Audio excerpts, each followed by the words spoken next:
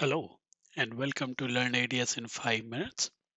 This is tutorial 40 on a very interesting topic of using EM-Circuit Excitation, and I'm going to take a case study of a polarization switching antenna, and it's a shipping example along with ADS for many years, so you would be able to try it out on your own PC by following this video. Now what you will learn in next few minutes, how to set up EM-Circuit Excitation in ADS. And here in this example, we have this dual dipole kind of antenna. And in order to model the switch, I have a couple of diodes here. And depending upon which diode we pick, one of those two dipoles will get into action and we would be able to see the corresponding radiation field coming out of our antenna structure. Now, the important part of this whole modeling exercise is also to use diode. So I will also cover how to do diode modeling in ADS, including die model, package model, and then eventually using it in our simulation. And finally, we'll be doing this kind of design analysis. All right, so hopefully exciting enough topic for you guys to stay tuned till the end of the video and follow each of the steps which I'm going to demonstrate. Now, before we get started, subscribe to my channel. If you already subscribed, click on the bell icon to enable all the notification. Don't forget to hit the like button after you watch the video and click on share button to share with your friends and colleagues and post the link in various forums you might be member of. All right, so let's get started one by one and walk our way through. Now, before we start, I just want to show you what eventually you will be able to see. So here is the antenna radiation pattern when one of the dipoles are active, which you can see in my case. And notice there are plenty of gaps here in our layout.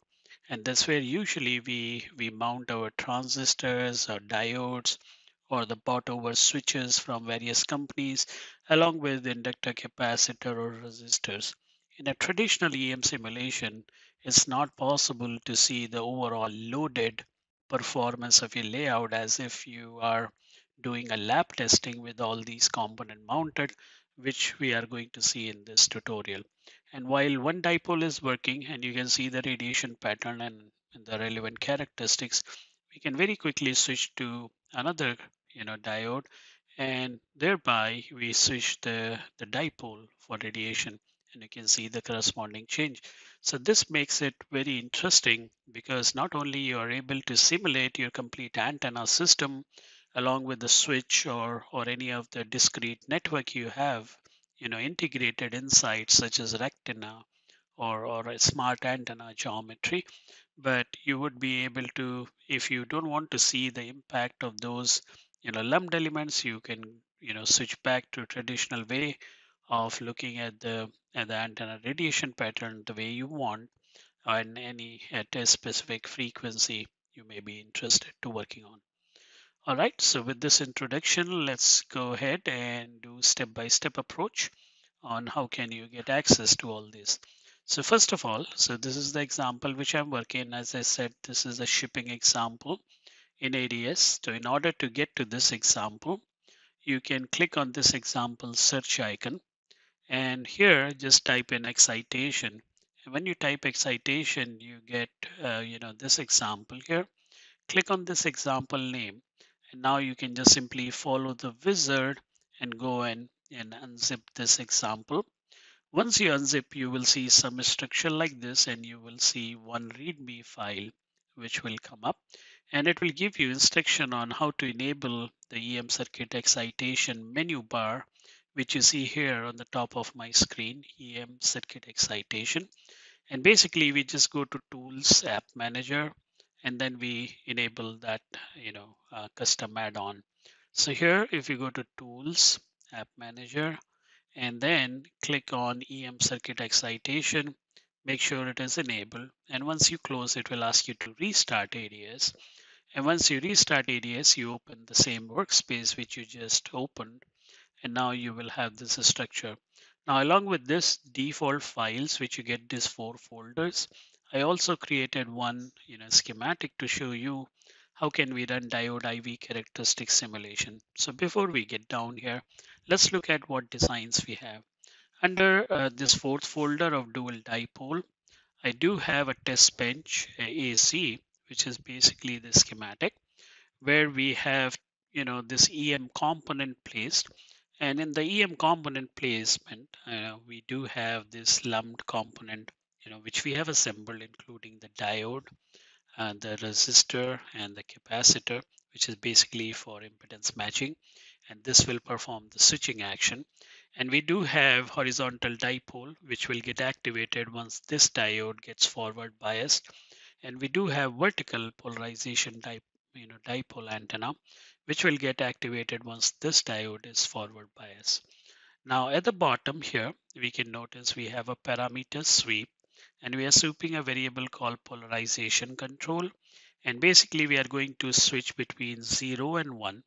And once we define the polarization control to be 0, the V control voltage, which is basically this DC voltage, will either turn to plus 5 volt or minus 5 volt. When it turns plus 5 volt, the diode which is connected here with the P terminal on this feed line will get forward bias, and you will have the horizontal polarization dipole to be active. And when the voltage, DC voltage, is minus 5 volt, then this diode will get forward bias, because you can see is the negative N terminal connected to the feed line, and then the vertical polarization diode will be active. So that's for the DC control. Now for RF, power feeding and RF frequency, we also have set up P1 tone, and this is the same source which I described in the harmonic balance tutorial. And if you haven't watched the tutorial, you can go ahead and watch it first. So using P1 tone source, we are feeding 2.45 gigahertz frequency, and we are going to feed 0 dBm as the input power to our antenna structure. And at the bottom here, we do have an AC simulation setup, and we have set it up for one frequency, 2.45 gigahertz, because our design frequency for this dipole system is 2.45. But if you are working on a multi-band antenna where your one antenna could be, let's say, 2.45 gigahertz, another antenna could be 5 gigahertz, you can set up your analysis according to that. And based on what control you pick from this diode or the switches, then you would be able to see the radiation pattern even with dual band antenna kind of systems. So this concept is pretty generic, pretty universal. Now, once we have this structure, the EM component for this antenna is basically coming out from this design, and that design is under dual dipole, and you can see you have a layout. Once you open the layout, you have this kind of structure. And just to look at this stack up, we have a two-layer stack up for this antenna on FR4 1.6 mm thick substrate. We have con layer, which is the top layer, and then con 2 layer, which is my bottom layer. And these two layers can get connected by this via layer of hole.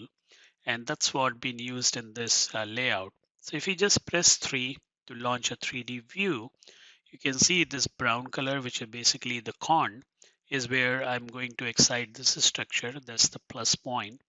And at this point, at this junction here, we will have one diode connected between these two nodes, another diode connected between these two nodes, and so on. And rest of the elements are for impedance matching, as we talked about.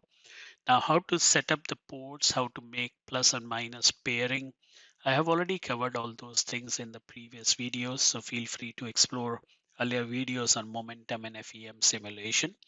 And once you set it up, you can invoke the EM simulator, set up the simulation, make sure you create an EM model.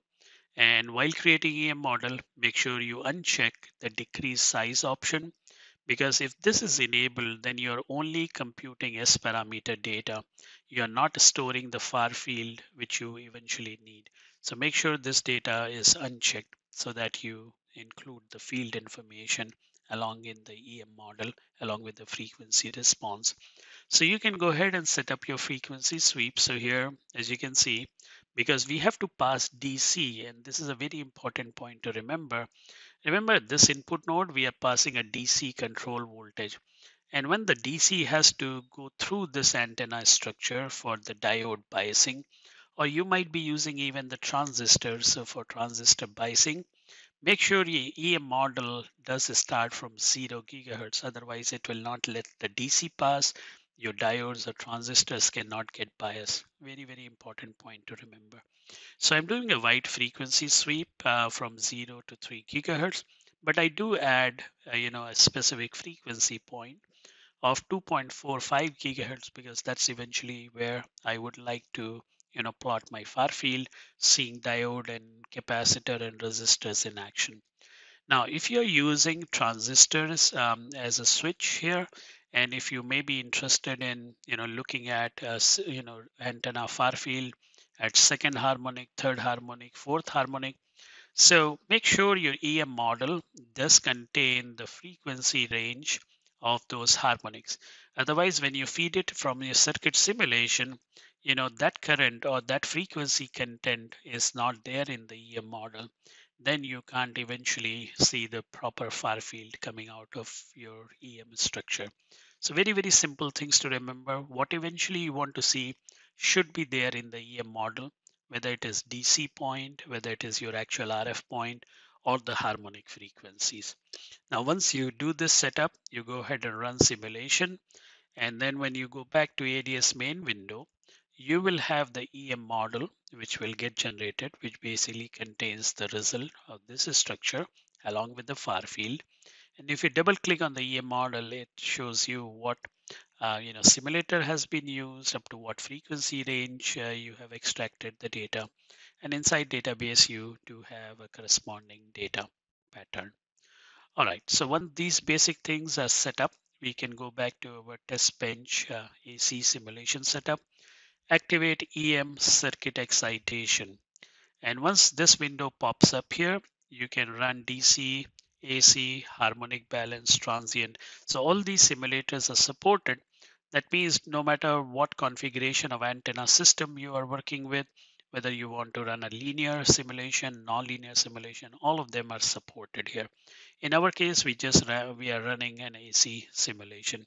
So we go ahead and click run, and this simulation here, basically when it finishes, it will compute excitation at every node you have. So wherever you have these lumped elements, it has already computed due to this circuit simulation, all the voltages and currents and the phase information. Phase is very, very important information here. So now it has all the excitation nodes and all the excitation information in the database. Now, once that is connected, if you just want to see current visualization, you can click on this option. And then on the frequency at which you are simulating, you should be able to see how currents are distributed across the structure on that particular frequency. However, we just don't want to see that. We also would like to see far field pattern. So we make sure we select this option and then hit this button here, start visualization. The first thing ADS will do is to inform you that while your EM simulation contained all these frequency points, however, in your circuit simulation, which you just did by clicking on this icon, you only did it at 2.45 gigahertz. So when you try to see the circuit loaded EM far field, these frequencies cannot show you that result, and which is but obvious because we haven't run circuit simulation on these frequencies. So that's fine. And you will notice 2.45 gigahertz will not appear here because that's where we are running circuit simulation and also EM simulation. So both of them are pretty good. So once we click OK, now the far field viewer or the field viewer will open up. And I already covered, these capability of this viewer window in the previous tutorials. However, in this tutorial, we will do something extra which we haven't done till now, and that is to look at the loaded, layout circuit performance to see the far field in presence of these SMT or diode and transistor components. Now, once the first cut window opens up, you have the traditional, window where you have the frequencies, and from here I know the valid frequency is 2.45. Now, once I select any of these frequencies, because I am looking natively currently only for the layout performance, I'm able to see the far field as well as the current here. And if I go and animate this current, and reduce this gradient level a little bit, I could see the feed point getting excited. This is the port 1 which is getting excited. However, at this point it kind of breaks because that's where you have one diode connected, and here you have another diode and rest of the capacitor and resistor components. And the native layout does not have that information. So this information is incomplete. However, you can see the far field pattern. And again, changing the various frequencies, you can see the far field changes. And now I can go to far field window. I can switch on antenna parameter. I can see the overall gain, from this geometry, which is around 3.86 dBi. But I really don't know how is this diode behaving, which antenna eventually is behaving, and I don't have any option to choose one of these two antennas because either I would work in horizontal polarization or vertical polarization, and this doesn't give me any choice to do so. And that's what we do with EM circuit excitation. Now to work with EM circuit excitation or to bring in all the SMT components behavior into this layout, from the port setup, we will change the mode to extracted excitation. And once we do that, now we can see polarization control of 0 and 1. Now under this mode, if I select any other frequency, you can see you will not have the far field because remember, we have done a schematic simulation only at one frequency. So under this mode, you could only see results at one frequency. If we would have done schematic simulation for all the frequencies, we will have all the data here. But right now, we just wanted to see at 2.45 gigahertz. Now, with 2.45 gigahertz and polarization control set to 0, you can see now the diode, the resistor, the capacitor, all that now is included in your layout. And it is as if you have an actual PCB and you are testing it in lab and you are plotting the results. So now this is an overall integrated PCB or antenna system performance, including all the discrete components we have. So currently we do have our horizontal dipole active and you can see the response. So let me try to place it side by side a little bit. And you can see the first dipole here is giving you gain of 1.2 dBi, and this is the radiation pattern. Now if I go and switch the control to 1, what you will notice now the radiation pattern changes and this dipole becomes active, which is basically our vertical polarization dipole. And now the gain also changes to 2.56. Isn't this very interesting? So this is the difference between running a normal layout EM simulation where you really can't, take into account the effects of diodes, capacitor, resistors. And when you run using circuit EM excitation, you could see a fully loaded PCB performance or antenna system performance, including diode, transistors, and any other discrete component you have used. So that's one part of the tutorial. Hope you like this feature and it will be very useful for you in your work. Just quickly before we wrap up this video, just a quick bit upon when you have elements like diodes and you would like to do modeling of the diode. This example also have this folder here called package die. So we do have a diode which is HSMP389B diode, and this is like a very old diode which is originally manufactured by HP. Then it came to Agilent, and from Agilent it went out to Avago and then eventually Broadcom. But this model is currently obsoleted. So if you want to buy this part, you don't get this part. But I mean, just to illustrate this example, so these diode data sheets usually will have, various configuration because same diode can be available in various package, formats, and then all the different, use model configuration. And it will also give you certain characteristics depending upon which package you are using and rest of the parameters here. And these parameters could be utilized in our circuit level modeling. And some data sheets even give you the package related details and what configuration to use in your circuit design. Now in ADS, what we have done here in this example, we do have a die model. So if you open up in a schematic, you have a diode symbol, and this diode symbol is calling diode EM1 model or diode M1 model, which is having certain characteristics defined, and that's the model card. based on your data sheet or vendor provided information you can feed in. So this model is the actual diode parameters, and this model is called by this diode symbol. And then we have rest of the electronics, surrounding the diode. Now, how to get these models? If you're doing your own diode modeling, you are using some other vendor, you can go to library palette here called devices diodes. And in this diode, you can either take a pin diode or a PN junction diode. So this diode is only, what we call as a schematic symbol, and it will always call a specific model. And here is a model card which you can place on your design. And then you can link this diode with this model by changing the name appropriately like this. And now this model card, depending upon what all parameters you have, although it may have 100, 150 parameters, but whatever parameter you have, you can enter. And if you are not clear what parameter it is, if you click on that parameter, you get the details here. If you need further information, feel free to click on this help, and it will open the documentation page for more clarity and more details, and you can get through some of the mathematics behind some of these equations which you might end up implementing yourself, or if you want to use some default parameters here. Right, so using these two model, we do have a model which is representing the die, and you can refer it's a two-port model.